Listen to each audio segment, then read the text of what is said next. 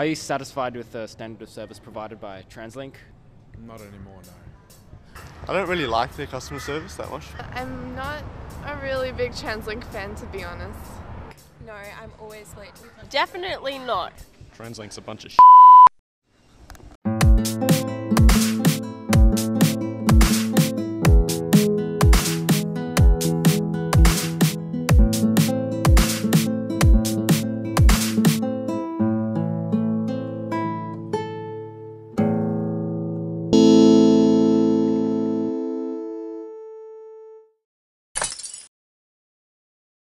Recently, Translink's public transport services in Brisbane have been becoming unreliable, unpleasant, and certainly not worth the fare that they charge. To reassure this statement, the people of Brisbane explain their negative experiences that they have had with Translink in relation to the quality of services and the fares. So Brisbane, how has Translink been affecting you recently? delays, being stuck on a train for hours on end, buses, all that sort of thing. My bus is really unpredictable. It's just annoying. And Buses are late all the time. It's just like circumstances where the bus doesn't come at all. Quite often you get unfriendly bus drivers. It's always dirty. There are not enough security on trains at night time. I always get harassed by the local crazy person on the train or drunk person. Before all these glitches in the system started happening, I didn't think they were alright, but now they're just too unreliable to use as a form of transport. When did these glitches start happening? I'm pretty sure the first one was about 3 months ago. The trains just sort of stopped working. Don't know why, and it just regularly happens all the time now. The peak hour trains are really crowded. The buses tend to be late and horrible. What about the reliability of Translink? What do you think of that? It can be a bit unreliable, especially on weekends. So would you say that perhaps more security might be a better idea? More security on like any train past 6 o'clock. Do you think that the idea of shutting down the last 3 carriages of a train is a good idea? Yeah, that's a good idea. But I mean, instead of shutting down the last 3 carriages, just run 3 car services. Yeah, that would make more sense. This morning, the bus that I was meant to catch broke down, so I had to wait until the next bus came. How long was that? Probably about 10 minutes. It's a good way of getting across Brisbane, but when you get caught in delays, it doesn't become very reliably fast or anything like that. I have asthma, and I remember it was like so crowded it was hard to breathe, and I think that's actually kind of a big concern. as Brisbane has said, Translink does not appear to be improving the quality of service, yet the prices are increasing rapidly. Yeah, and it's quite expensive. It's like $4 a day almost, and yeah, it's just keep going up. I think it's just going to keep going up. In 2008, a one-way ticket from South Bank to Norman Park would cost 80 cents for a student. Today, that same ticket costs $1.79 on the Go card. In 2014, Translink is expected to raise the price of this ticket to $2.37. But does the public also think that this is too expensive? The pricing is too expensive.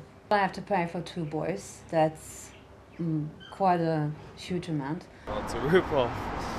Definitely a rip-off. Yeah. Have you recently been finding public transport excessively expensive? Yes. Yeah, there's Bus fares. That's a big deal. I hate bus fares. So tall. Too expensive? Yes. Walking or driving, a better way of doing things now, I think. I don't use it often. I actually walk to work mostly. If you are serious about getting cars off the streets, you need to make it more attractive to catch the train or the bus, but at the moment they are not.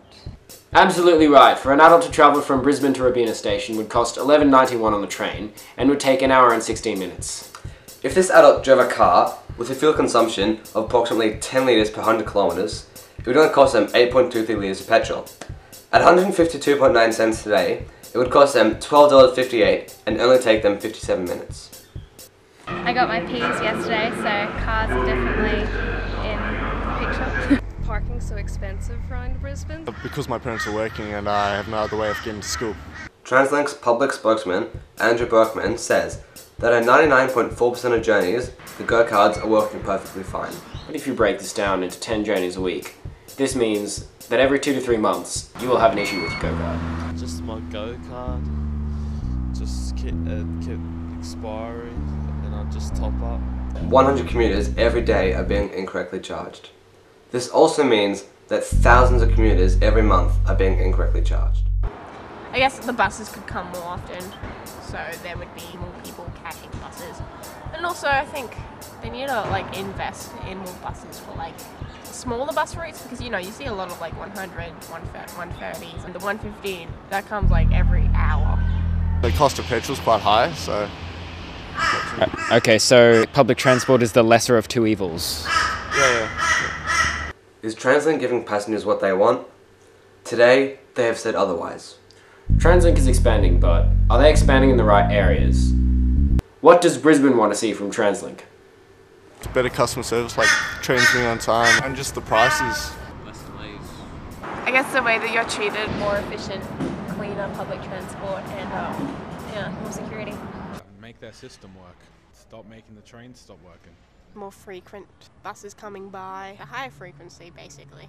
I would really like to see that there's a better network to use for the prices that they are charging us, because it's getting more expensive, but the net is not necessarily getting better for me personally. On the buses, if they're going to be late, like to have a rough idea, like have more accurate bus times in peak hours.